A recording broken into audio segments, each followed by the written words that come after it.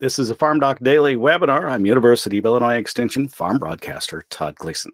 Thank you for joining us. This is our wrap-up session of 6. If you'd like to see all of them, you can do that on the FarmDoc Daily website anytime you'd like at farmdocdaily.illinois.edu. Look under webinars, and then in the archive for IFES Online, you'll find all 6 of these sessions. Let's start the day with the idea that you're going to ask a lot of questions, or at least a few questions. I hope through the day you can do that by putting those questions in the gray box over on the left-hand side of the page, down at the bottom where it says questions. We'll see them as soon as they pop up and take care of getting them answered. We'll start, though, with a summary of what each of our panelists discussed for the day. And I think I will go through some of the items that Nick and Gary had thought about because I do have a written paragraph or two from them. They say the main messages from Gary's presentation was that 2023's income returns are projected relative to the last 2 years to be down, but that they had set the income. But of course, we had set income records in 21 and 22. The projection, right, Gary and Nick, for 23 is per acre returns back down to some of the better levels experienced from 2014 to 2020, $60 to $80 an acre, which translates into about $80,000 to $100,000 of average farm income for the average sized farm in the FBFM. I think that's probably for the grain farms. That's roughly 1,500 acres. So down, but still positive, the two of them, right? This is driven by the decline in commodity prices. Again, they say this is relatively speaking to very high levels for the past 2 years, which are still historically high at this time, and we'll hear more about that too a bit later. Although there are rising costs, with fertilizer being the main story there. Looking forward, the two of them say overall cost will likely continue to rise through 23 and 24, and downside price risk becomes a bigger concern at current return projections. Risk management recommendations, not a bearish market prediction, they say, is to consider marketing more grain earlier to capture positive margins. That's not new. They've been talking about it since August. However, they have upped that ante just a bit in the last couple of weeks, like most of the analysts that I happen to talk to on WILL radio have. And they have also not recommended to cut costs by backing off of crop insurance. That crop insurance decision, of course, is due on the 15th day of March. Now, Nick and Gary will both be at the All-Day Ag Outlook, so you can come and see them in person March the 7th at the Beef House in Covington, Indiana. Small commercial here if you've not registered for that. farmdocdaily.illinois.edu, and right in the center of the page, you'll see All-Day Ag Outlook.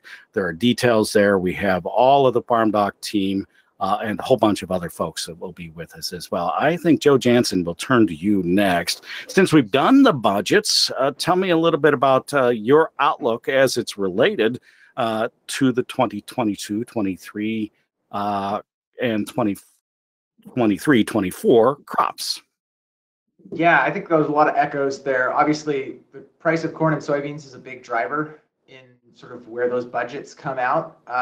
And so in my IFES presentation, we just talked about how we have gone through this period of multiple years of relatively high prices in historic terms. We've really had tight supply and demand conditions in global corn and soybean markets since like the fall of 2020. We saw a tightening.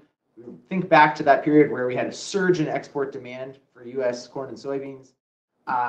Then we came into this year. Maybe we thought things might sort of back off a little bit, and we had the war in Ukraine starting in early 2022, and that really kind of revised everyone's expectations about what sort of the global supply and demand balance looked like in these markets, and that kind of continues to echo into today. I've got a piece coming out on FarmDoc Daily tomorrow just about sort of what's happened with our expectations about Ukrainian corn and wheat sort of supply, both sort of on the production and export side. I think that'll be a big story going forward. The other one, and I think my colleague Joanna Calusi will talk about this in just a minute, is about sort of South American production situation. One, the extreme losses that we observed early in 2022 still sort of with us in terms of tightening the global supply and demand balance. And then going into 2023, how big is the crop that will be harvested in South America, and what will that do to market conditions?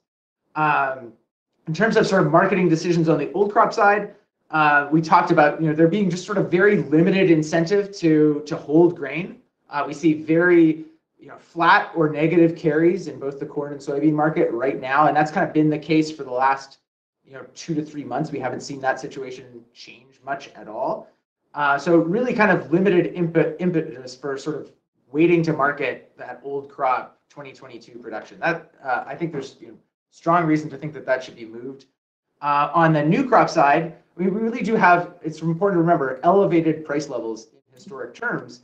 And so, again, like Gary and Nick recommended, I think there's a strong case for looking to lock in some portion of that 2023 crop at favorable margins, especially when farmers are thinking about pricing inputs for the coming year, also thinking about pricing output and locking in some kind of margin for some part of the 2023 crop.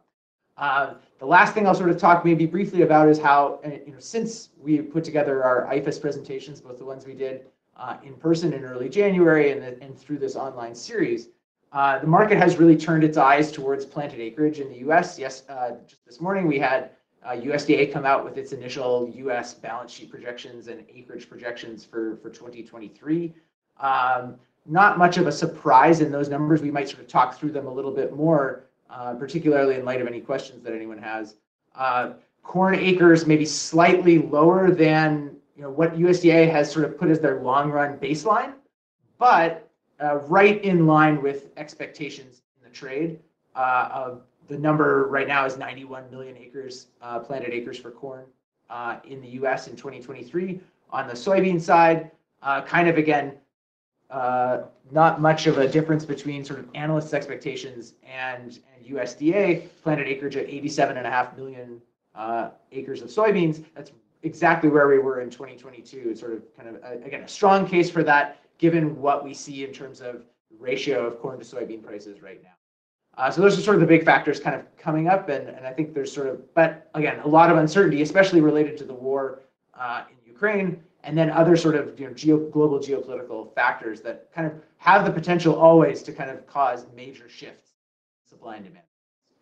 We'll follow along on this and turn to Joanna Colucci now, who presented about production in South America, Brazil and Argentina, both, of course, a drought in Argentina and a frost this past weekend. We need to know some more about what we think the production looks like there and whether Brazil can compensate for those losses. Can you recap what production looks like and what competition from South America might be for U.S. farmers in the coming years? Good morning, everyone. Good morning, Todd, and thank you all you for joining us today. And it's great to be here again. So since your last webinar at the beginning of the February, we have some important updates regarding the crop season in South America. As you know, it's harvest time in Brazil and Argentina. So the forecasts are updated weekly. And we have, like you said, completely different situations in Brazil and Argentina. So I'm going to start with Brazil. The Brazilian harvest is underway at this moment, and it's expected to supply the market over the next few months.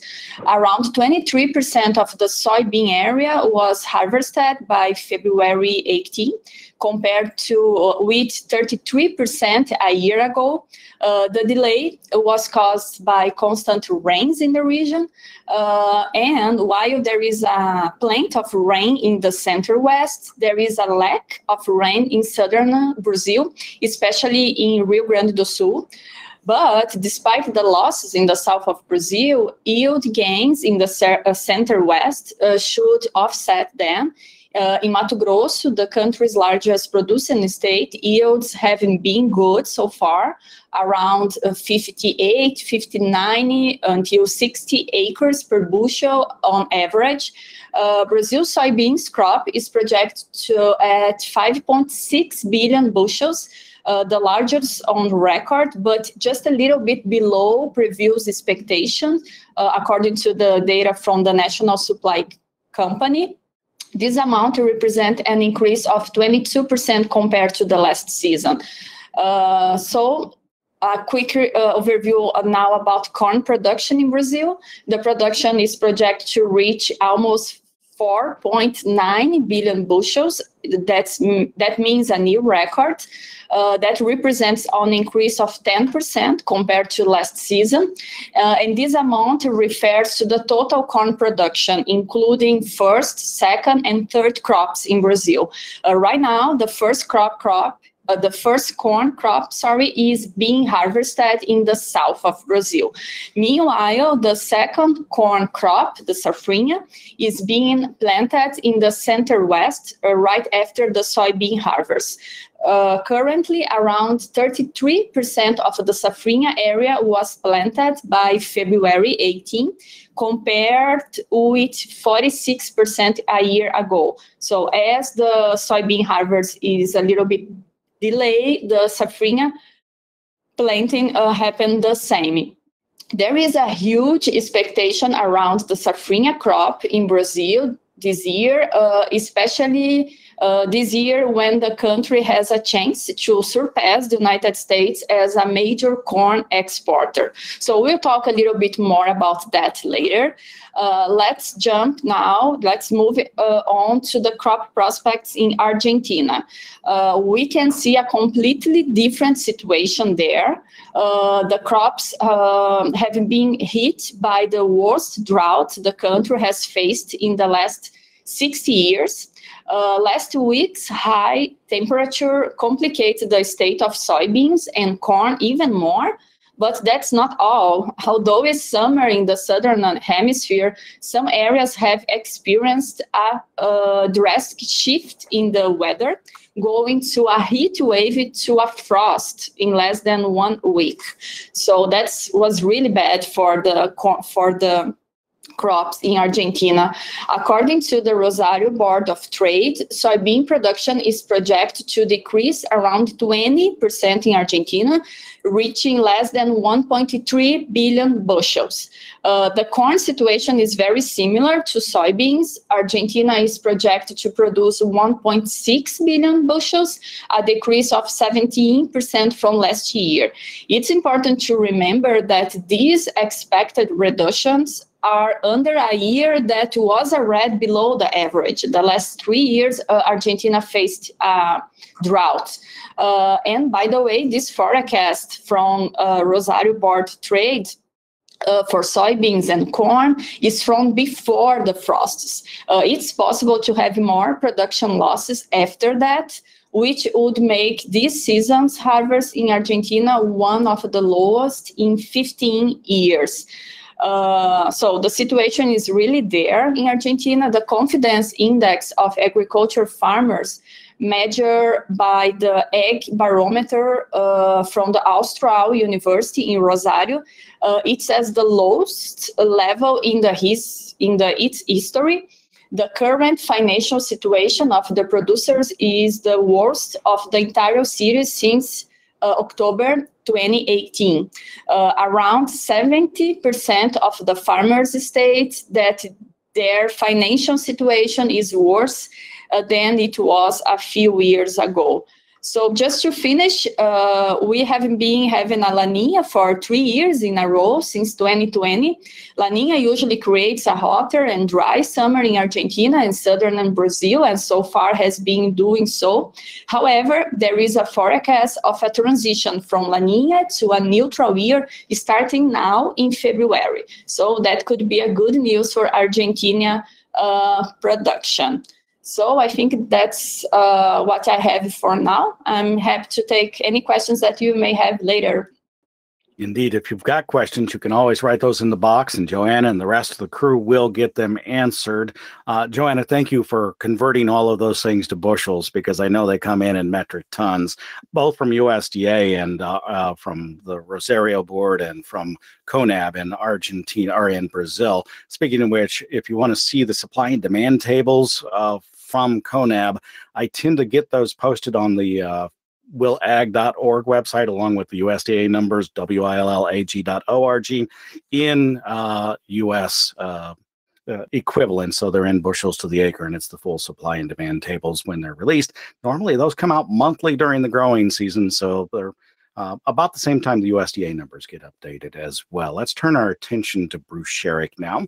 He's going to talk a little bit about farmland prices. He's the director of the TIAA Center for Farmland Research. You can always find that online as part of the U of I, of course, at farmland.illinois.edu. He's in Washington, D.C. today.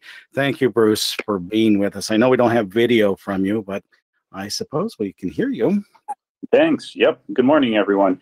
And yes, I'm coming to you from the USDA's Outlook Forum. It's a very large meeting they have every year. Secretary Gag was on this morning giving his view of what was going on in the sector and the plans going forward. And it was a really interesting moment because the last couple of years in farmland markets, as you would understand, have been just record-setting. We had increases in farmland values in the middle of the country that in most cases were in the 30% range. We just finished, in fact, the collection of all data from the Illinois Society for last year's sales as well. And we corroborate that no matter what source we look at, with NACREEF, with USDA data, with Illinois survey data. So it's just been an absolutely remarkable bull run in farmland values. And it's explained by, I'll put this into kind of what I think is a sort of easy way to remember it. We can look at the I's first, and the I's are income, inflation, interest rates, and what happens internationally with the rest of the world, both demand and trade issues, not just our exports, but as Joanna was saying, the world is a large, complicated place with a lot of flows, and it's been fairly positive, though, for prices. Prices then reflect themselves in incomes to some degree, but also outward-looking forward prospects for income are fairly high. We've heard a lot about increasing input costs, another I, perhaps, but the increases to the revenue side have kept up or exceeded that, and that's why we've had a couple of years of fantastic income.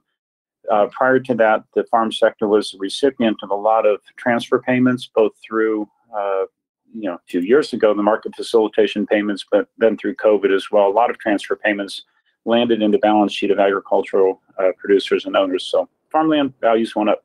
At the conference today, I would say that the themes, though, are all the C's. We are looking at crop insurance and commodity prices and carbon and climate effects and the climate smart proposals coming out of Congress. And Jonathan will be able to speak to this more directly. But the emphasis of farm policy has definitely had a different filter or focus, and that likewise has had a fairly positive impact on farmland because agriculture is now, I think, to a large extent viewed as part of the solution rather than part of the problem.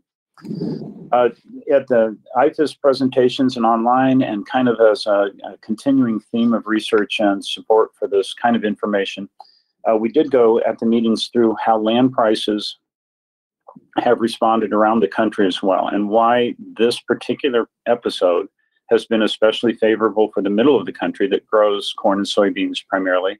And the coasts have, in California, Pacific Northwest, Texas, the Panhandle, the Northern Plains, have likewise had positive increases, but not quite as much as you would have experienced in the middle of the country. Again, it's pretty explainable when you take the parts apart. I want to talk about a couple of them specifically. The first being interest rates. Excuse me.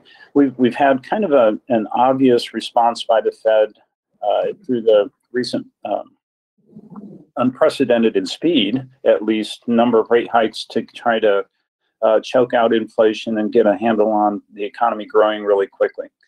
Well, some of those translate to increased costs for farmers, but not as much as maybe the common headline math might suggest. Think about an operating loan, say $400 an acre operating loan, half the cost of putting in corn roughly, or of the variable cost for 6 months. If interest rates went up 200 basis points, the total change in interest expense is still only about a bushel of corn. So on the operating side, it's not that big of a deal, but more importantly, on the long-term side, the sector is going to cross $4 trillion in total value this year. More than 85% of that is farmland, and of that, only 13.9% or so is represented as leverage. And so the farmers who have debt already, not all of it is variable rate, so a change in interest rate kind of locks you into the existing loan that you had if it was originated in the last few years. That turns out to actually be more valuable, not less valuable, when rates go up.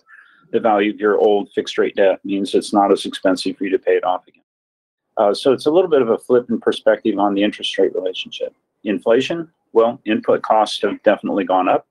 Inflation generally is a destabilizing effect as well. But the definition of inflation is the nominal change in widely consumed commodities and goods. And farmland happens to produce widely consumed commodities and goods. And so what we tend to see is after long periods of sustained inflation, fairly sticky increases in prices as well. Again, at a constant production, I would expect that the total value of corn and soybeans, for example, would actually have a positive impact from inflation. And that's borne itself out. We've generated some, I think, fairly fascinating results and graphics that go all the way back to the 1960s and compare farmland total return to the impact of inflation. And what we discover, not new, what is evident and continuing, I should say, is that farmland has a very positive correlation with inflation, and the positive margin of total return for agriculture is more stable and higher than almost any other asset class. That, of course, has led to institutional interest in the asset class and how does one make those acquisitions. And the impact of higher interest rates for the institutional buyers is a bit reversed. That's a little harder than a neighbor with cash when you have to use leverage to purchase something when interest rates go up. I didn't say that in a very articulate way, but the interest impact for levered buyers is, of course, much greater than for a cash buyer. Earlier in the week, I was at a meeting of the Farmland Capital Alliance, which is a collection of, I would say, large interest in agricultural activities as well, many of them focused on ownership of land. And there was, I would say, guarded optimism of continued high performance as an asset class. I think most people think that the double-digit appreciation period is probably in our rearview mirror now, but not making many kind of judgments or predictions that it's going to have a major reversal. Kind of thinking through a few other issues. If you look at crop insurance, one of the things that perhaps has been a little bit underplayed this year is the massive reduction in volatility factor that will make crop insurance much more affordable per dollar of coverage for the major Midwest crops. Not necessarily the same for everything, but corn, if we were making our projections today, the projected price will be just under $6, $5.95, volatility down to 18. And that compares incredibly favorably with the last few years, both on the amount of coverage you can get and on the price it will cost. Soybeans, about $13.80 would be my best prediction right now, and volatility that's teetering between 13 and 14. That's, again, incredibly low. Last year it was 19, 2021 it was 19 volatility. You have to go back to 2018, 2019, and 2020 to see that low of volatility again. Going forward, I think one of the other things that there's a lot of attention being paid to. I don't know exactly how this is going to work itself out, but we have direct spending through things like the Inflation Reduction Act that will generate pressure to increase renewable energy installations over farmland. It's easy to kind of say, well, why don't we just put the solar and the wind in places where there aren't as many people or not as good a farmland? But a couple of really good studies have been kind of making their way out and around. And the problem with that is it's very expensive to transport electricity a very long period of long space. And so you kind of have to balance the location of generation where you have good wind, you have good solar resources with the areas of consumption, namely where people live. What we have done, and this was first brought up by Dave Muth out in Iowa, kind of put together Iowa has a really highly developed and fairly deeply installed wind generation capacity, so you can kind of get a sense of what it costs to put up a new tower a little more accurately there. But if you were to just say of the new wind that we expect to be installed and the new solar to hit any of the targets in the IRA or the targets of net zero, about 80% of that would actually end up over top of farmland. If you just take the revenue streams from that and apply normal, like, think of cash rent for corn or cash rent for solar or cash rent for wind, and think about the effect of this potentially large investment in renewables, that can add another $500 billion to the value of farmland over the next 10 to 15 years. Now, that's a really big number. That's a really, really big number. Again, the sector being worth about $4 trillion, having another $500 billion, 1/8 of that, or 12.5%, is a reasonably important thing to pay attention to going forward. Again, not making a prediction on that, not forecasting a specific path to that outcome, but would say that the emphasis, it's, again, spending almost the entire week in DC this week, about all I hear is conversations related to how we're going to move forward with conservation, how we're going to move forward with climate mitigation strategies, climate smart production systems, how crop insurance may or may not get tied to conservation, what's going to keep commodity prices higher, and then after we emerge from our kind of period of inflation, what all that means.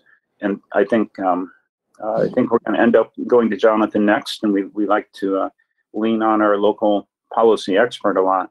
But I am fond of a statement one of our other colleagues made once that was kind of profound. It said, "There's nothing as permanent as a temporary government program." I think the emphasis on these programs is just simply not going to go away. I think crop insurance is a permanent and increasingly high coverage, low shallow loss kind of instrument. I think the attention to the environment through policies implemented or at least fostered by government are not going away. And I have a personal kind of assessment of what the long-term demand growth will be for calories based on increasing standards of living around the world. And I have a fairly positive view of the long-term price of commodities as well. All of that adds up for me to say I think farmland markets are doing exactly what they're supposed to do: aggregate a large number of highly informed opinions and attract rent and return-seeking capital into it at the right price. And we got to the levels we're at today because of that. Todd, that's what I have. And again, I think it's probably a good segue over to Jonathan as well. I presume he'll be next. He is next. In fact, we'll take a moment here to remind folks, if they have questions, and they probably do now for sure, about farmland or other things you've heard about or anything else related to agriculture. You can put them in the boxes, the gray boxes over probably on the left-hand side of the page or down at the bottom of the page. A reminder, too, that our sponsors for this event and a lot of the FarmDoc events include the TIA Center for Farmland Research, Compere Financial, Corteva AgriScience, Farm Credit Illinois, the Illinois Soybean Association, FS Growmark, and the Illinois Corn Growers Association. I do not believe that I could have done a better setup, Jonathan Coppess, for the importance of policy that's structured out of the federal government than Bruce has done, including how the Inflation Reduction Act might move the marketplace for land for years to come. You've been thinking about this a lot, and some about how it will impact the 2023 Farm Bill. What did you present during the IFES online series? Yeah, now since Bruce did such a good job, I guess I'm going to owe him. So thanks for adding to that debt. And I got to appreciate, Joanna said it and others said it, we really appreciate everybody joining and kind of, learning through some new things with us as we work through doing this online and adding and building out further from what we are able to do in person. I appreciate the fact that having long expected to break a camera whenever I'm on it, that I managed to do it today. And so apparently the shirt I wore was not appropriate for the camera. So thanks for suffering through that with us. So with that as an intro, let's talk a little bit of Farm Bill. And during the live meetings and the presentation we did online, we sort of set up this roadmap, the things we're going to watch and sort of work through as we tried to map out what a Farm Bill looked like. And we've got through some key ones so far. Obviously, the committees have been formed up. And so we've got a couple articles out there looking at the House and Senate agriculture committees and how some various, measures and information about those, where some of the priorities may sit or how we can maybe analyze some of the priorities for the committees. In what we expect to be a very challenging Farm Bill process.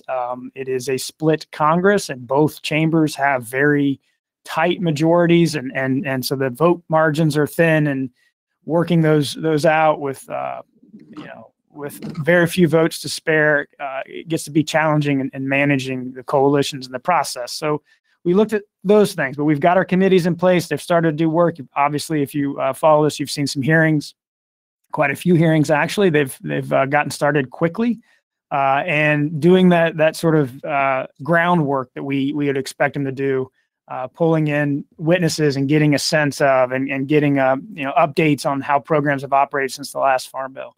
And then the other big thing that came out last week, and if you follow the FarmDoc daily articles, I did a first article on it here that was released this morning, which is the Congressional Budget Office.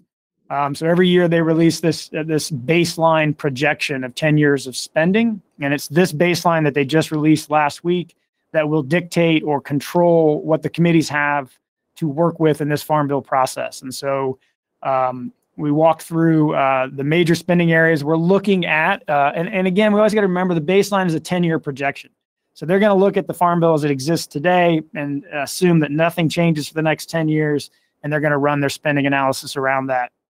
Everything from price and yield expectations to economic factors and for poverty rates around the Supplemental Nutrition Assistance Program. The top line number there is it's about $140 billion a year bill right now, which is roughly 1.4 trillion over 10. Those sound like big numbers, and they are, but they're also, there's a lot of context that goes around that. So certainly, increased spending on the Supplemental Nutrition Assistance Program, so more people in the program as the economy continues to improve. But we see inflationary pressures around prices and food prices because that program helps individuals buy food. Again, it's set at below 130% of the poverty level. So we've seen increased spending in that program. It's tougher to think out 10 years. So we look at the nearer term years on some of these to see kind of really what may be going on. Certainly see some of the higher price increase or the spending increases in the short term. Title I programs, again, the agriculture risk coverage program, a price loss coverage program, with the higher prices, as Joe was mentioning, and that's certainly feeding into the baseline, at least in the next couple of years. And so we've seen the Title I spending drop off a little bit in the near term, but kind of hate to say rebound, but certainly increases in the later years of that CBO estimate. Conservation, we're looking at pretty steady state, with the exception of this Inflation Reduction Act, which Bruce mentioned a few times, which was enacted back in September. And it doesn't change the baseline, but CBO provided some very helpful information to understand how they expect that program or that amount of funding to be spent out of the programs. And this always gets confusing and kind of wrapped around some of the internal or inside baseball mechanisms. But we have the Title II programs, things like the Environmental Quality Incentives programs, that cost share assistance for farmers to do practices, the Conservation Reserve Program, the Conservation Stewardship Program, a 5-year contract for practices. Those are all funded through what we call mandatory spending with the Commodity Credit Corporation. And so that's where the baseline runs. The baseline runs on that mandatory funding for those programs. And then the Inflation Reduction Act added a multi-year appropriation to many of the same programs. So EQIP, CSP, the Agriculture Easement Program, and the Regional Conservation Program. But it doesn't change the baseline. And so this is going to be one of those political things. I know it sounds like we got a lot of weird things moving around in the CBO estimates, but the key aspect about this is it kind of sets up this perception that there's additional funding that can just be used out of that Inflation Reduction Act. And obviously that is not as easy as it may sound up front. There's certainly going to be a lot of politics around that. There's going to be a lot of challenges in how the Congressional Budget Office estimates that spending. So for example, Congress appropriated in the Inflation Reduction Act about $18+ billion for those conservation programs over multiple years that could be spent through 2031. But the Congressional Budget Office estimates about $15 billion of that would be spent. And so we've got some of those interplays in how the programs and spending work. So we'll be watching closely how the committees begin to look at that and evaluate the spending and the operation of those programs. As Bruce mentioned, the Inflation Reduction Act was focused on a subset of practices to help farmers adopt practices and conservation efforts on their farms and system changes to help reduce emissions, reduce nutrient losses, and improve soil carbon capture and storage and a few things like that. So we've seen, we've got that big component in the baseline and in the Farm Bill discussions. Crop insurance pretty much holding steady. It's got a higher expected set of outlays or spending in the CBO baseline, probably built around higher prices and a more expensive or more valuable crop being insured. But it didn't look to have changed, a whole lot from what we've seen, and it's running at about $97 billion over a 10-year spend estimate. And that's our next piece. And so we're going to watch the committees as they hold these hearings and really begin this negotiation process and hopefully writing a farm bill.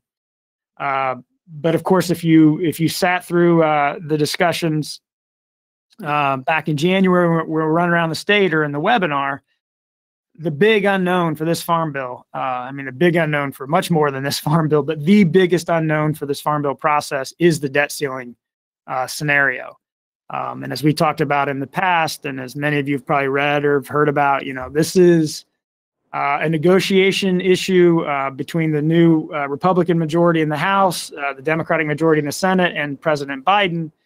And there's a statutory debt limit that only permits the Treasury to borrow up to so much to pay the obligations that have already been incurred by the federal government.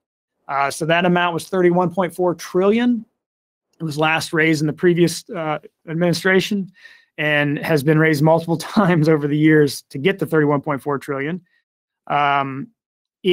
We officially hit the debt ceiling back in mid-January, and the Treasury Department's now trying to manage revenues and spending to try to keep us from going into what would be a catastrophic default on the federal debt. And so we don't have a good sense of where these negotiations are going right now.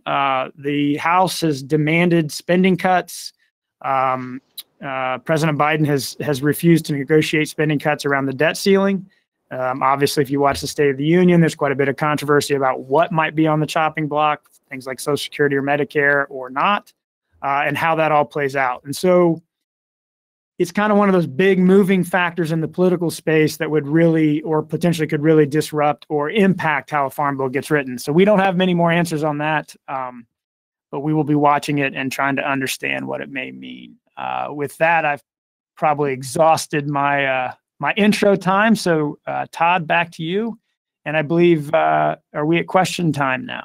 We are at question and answer time, and I think a couple of things. I told you, I believe, Jonathan, that I borrowed from the IFES Online, had to produce the last Illinois Nutrient Loss Reduction podcast. Some of what you put there is in that, along with Ivan Dozier explains what the IRA, he was the just retired head of the Illinois Natural Resources Conservation Service. In one place, it's at willag.org under podcast. Look for the Nutrient Loss Reduction podcast. And I'll use that on Tuesday, the 7th day of March, because we'll all be kind of busy at the All Day Ag Outlook. People can sign up. Again, willag.org. We'll use that podcast as the closing market report on that day. Nick Paulson says he's moved. And we may have some better audio from him. Nick, I'm going to take a chance and think that that's probably the case. We do have a question for you. It's about fertilizer prices. They've, of course, come down for corn and soybean prices have come up since you put your budgets together in December. Won't that improve the return and income outlook for 2023? Yeah, I think definitely on the commodity price side, the increase will improve it maybe from what we put out in December. We got a lot of questions, probably more so on the fact that fertilizer prices have continued to come down, and won't that also improve kind of where we're looking at returns and income for 2023. I think the challenge on the fertilizer side is, most farmers probably have at least a portion, maybe a significant portion of their fertilizer already booked and paid for the year, maybe put it on in the fall as anhydrous, and even some of the spring applications upcoming are maybe already priced. And so maybe not as much of an opportunity there to capture those lower prices from 2023, but definitely any portion that was still unpriced would tend to improve some of those numbers that we had back in December. So I think we were looking at about an $80,000 average farm income for that typical 1,500 acre corn and soybean operation in central Illinois. Probably looking at, 100 to 110 maybe thousand in terms of an effect there, and probably be at the upper end of that return range that you had discussed earlier. So probably in that 80, maybe $80 to $90 return based on some of those positive movements on prices and lower costs we're looking at now too. We have a series of other questions, and I believe that Scott Irwin is with us. And Scott, if maybe you can turn your camera on or at least turn your mic on so I know whether you're able to and wanting to answer a question or not. We'll see. But Joe, I'll turn to you very quickly.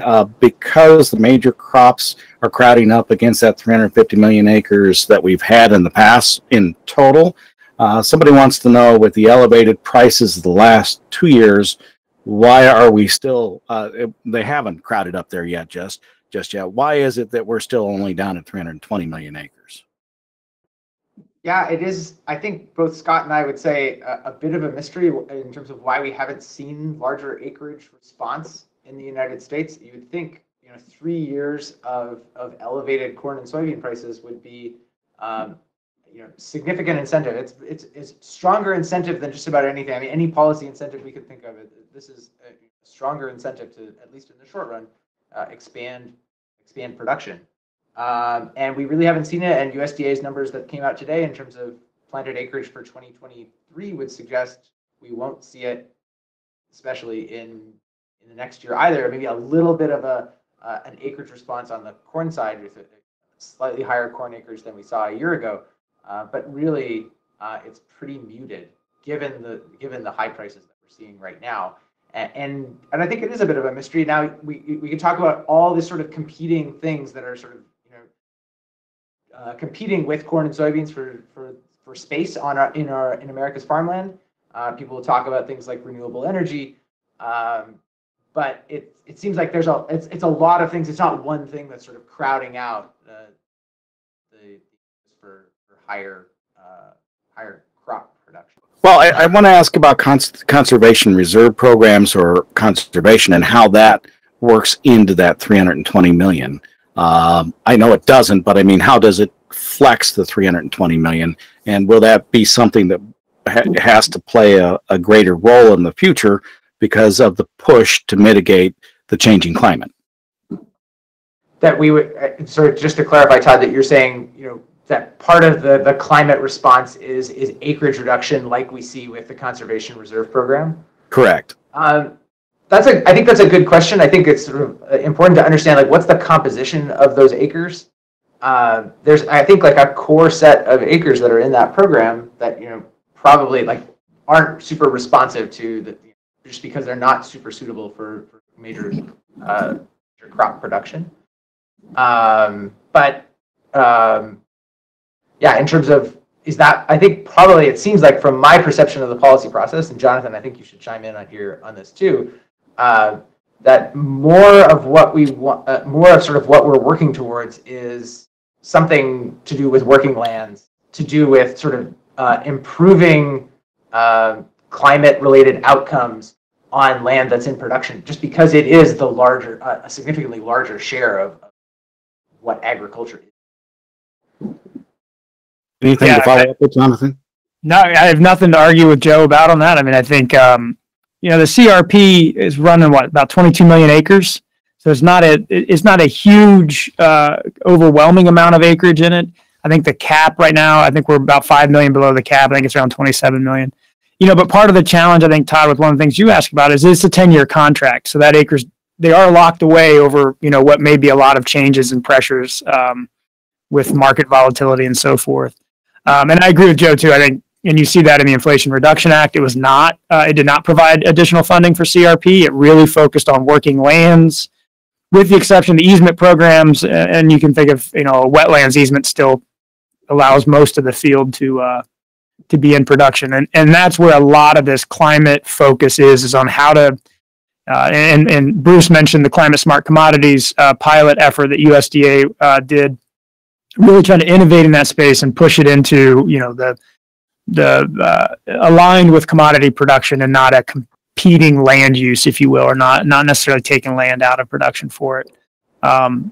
So I think that's going to continue, and I think it's going to continue to be a real interest We have questions about solar and wind development on this. Bruce wants to try to take that. Thinking about, is there concern about using productive row crop farmland removed from production for solar and wind, and how does that kind of play in? I don't know, Bruce, are you still on? Do you want to? Sure. Yeah. It's a really common entry point into the conversation, and I may have shared with a few of my colleagues a question that I got from an actual landowner who was debating whether or not to take $1,000 an acre lease guaranteed for 20 years for a solar installation. And the question is a little dumbfounding to me, like what would be the downside on that? With solar, where it was really pretty easily put in and taken out, the location of it, though, has to be where there's a place to connect to the grid, or the interconnects have to be convenient. And so if you take 1,000 acres out of production to put solar on, the questions of what then happens to the remaining acres in terms of their value, generally, at least we know directionally that would be a positive for remaining acres. So if you were to add another source of income to agriculture, rearrange the number of acres that were producing something and they went down, the remaining acres are worth more. In the same way that water reallocation in California, the acres with 2 sources of water are worth even more now because of lower amounts of water and so on. But again, there are a couple of pretty good, I think, agreed upon now documentation of where it costs the least to put in renewable or green energy installations, and they do line up pretty much with a big part of the production region in the country. They kind of get a little further west, and they follow the Mississippi Delta a little bit more. And then the second thing you can do is to say, if we were to change tillage practices, how much carbon could we sequester, and what would be the needed market price of carbon to attract alternative practice behavior on land as well. And that's part of the same set of conversations. So you can't really just look at installation one without considering the option for continuing in production with other payments that would be related to or offset the energy question.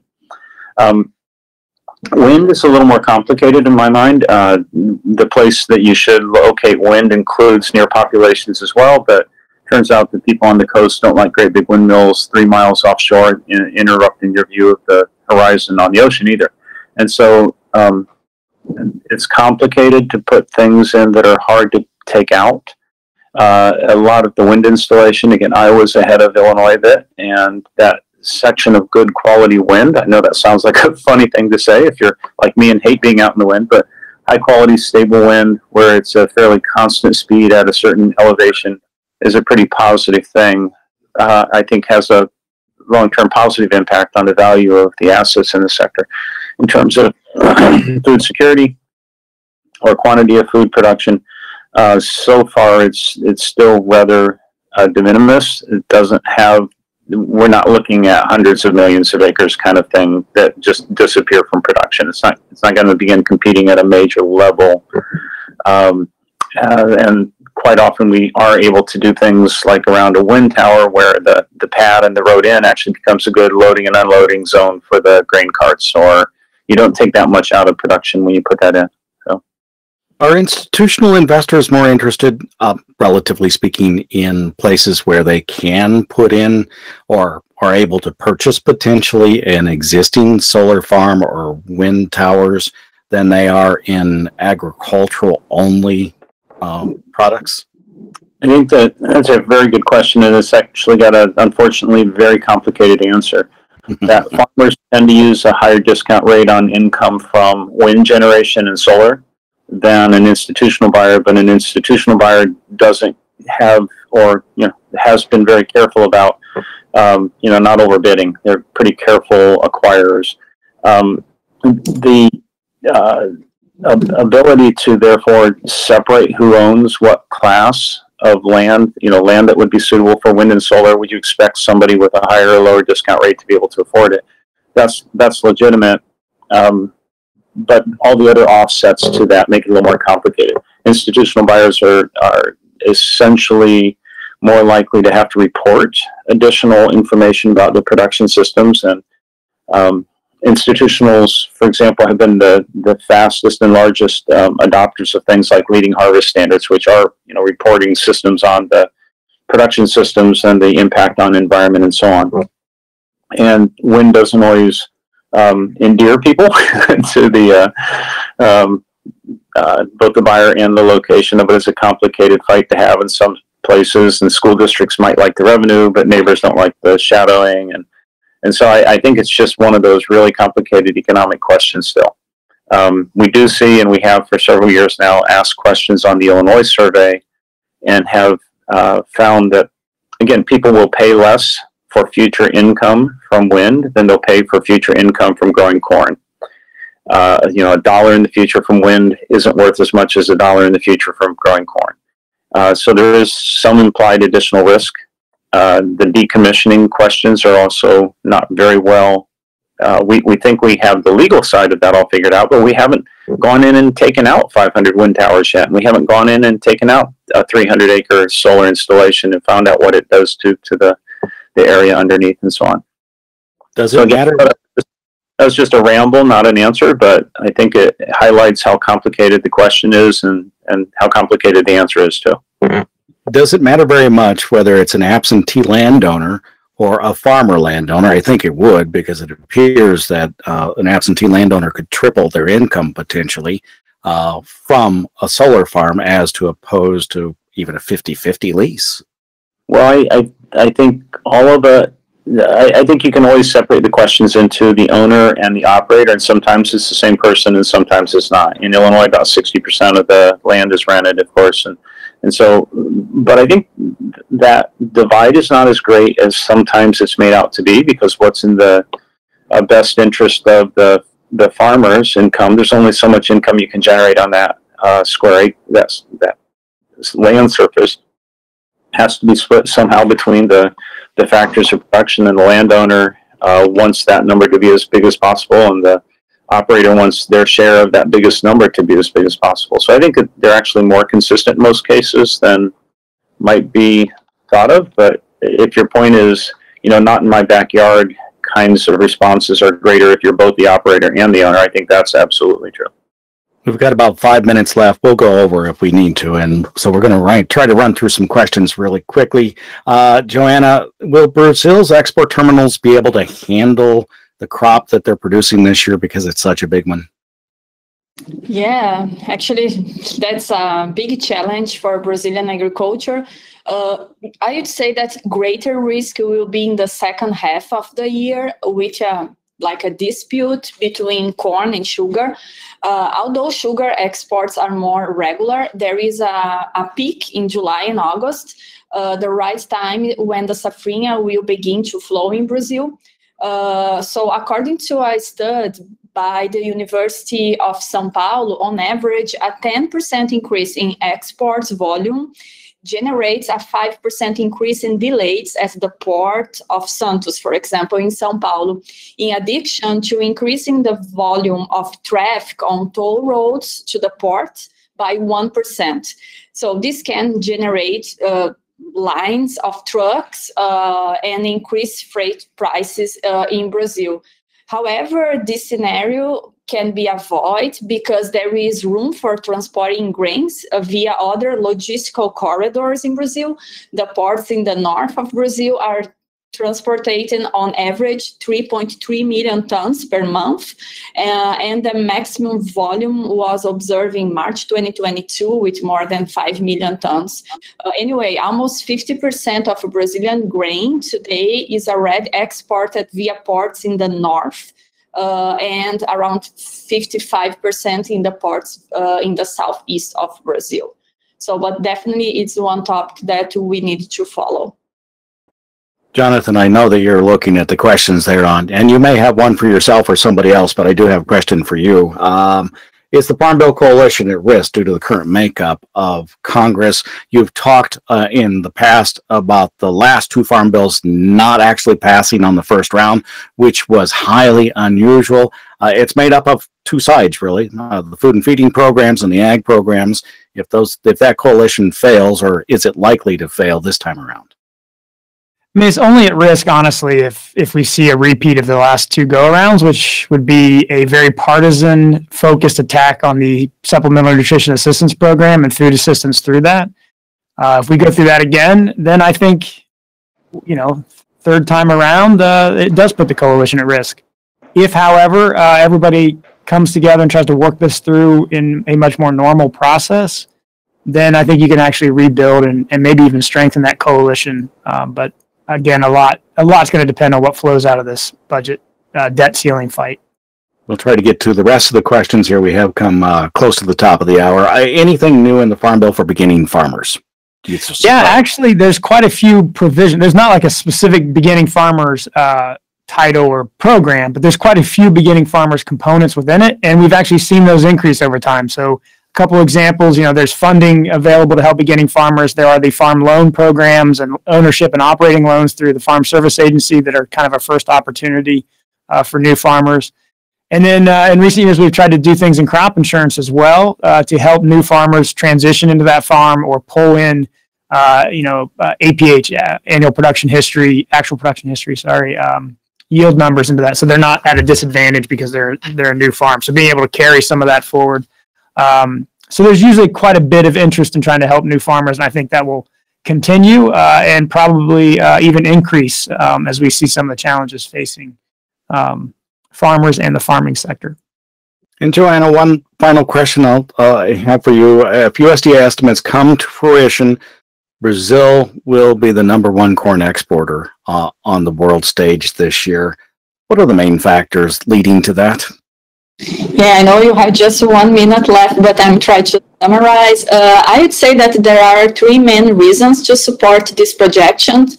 A new and huge buyer in Brazil, China, forecast for yet another record-break corn harvest, especially safrinha, and some issues involving major players in the global corn market, like you mentioned, Ukraine, Argentina also.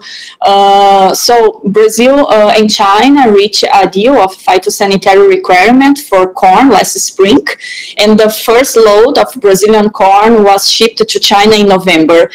For example, in 2022, when Brazil hit a record of corn exports, the primary destinations were Iran, Spain, Japan, Egypt, Colombia, and South America.